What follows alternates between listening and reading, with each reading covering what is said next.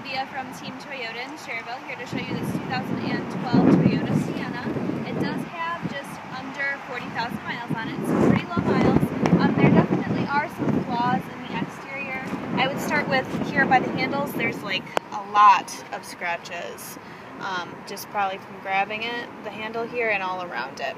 So this is the worst one, but there is scratches around each handle. And then just small scratches throughout the entire body. I'll show you the biggest parts as we go along.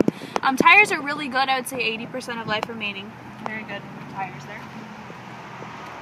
Doesn't really look bad back here at all. There's not any scratches or anything back here. Okay, so lots of space in the cargo area. There is a third row, obviously, since it's a Sienna, so that will fold down to give you more space if you need it. This is the LE version of the Sienna. Okay, so there is some scuffs over here. This is like the, I don't know, the guard. They put like a little plastic covering over it, so there is a scuff on the guard, but I don't think that it goes deep enough to get onto the actual vehicle itself.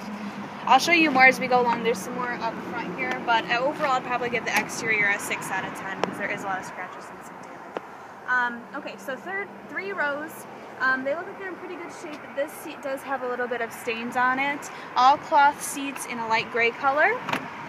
Up front here, it does have a backup camera and Bluetooth, so that's awesome. It does look pretty clean up front here. It does have a CD player and just the basics.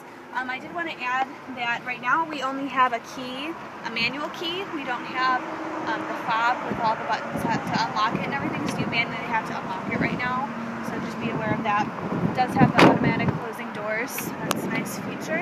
Okay, so up front here, I don't know if that'll show up because they kind of covered it up pretty good. It doesn't look too bad now, but there is a dent here and some scratches that have been filled in with touch-up paint.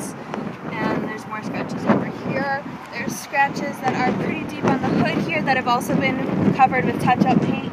And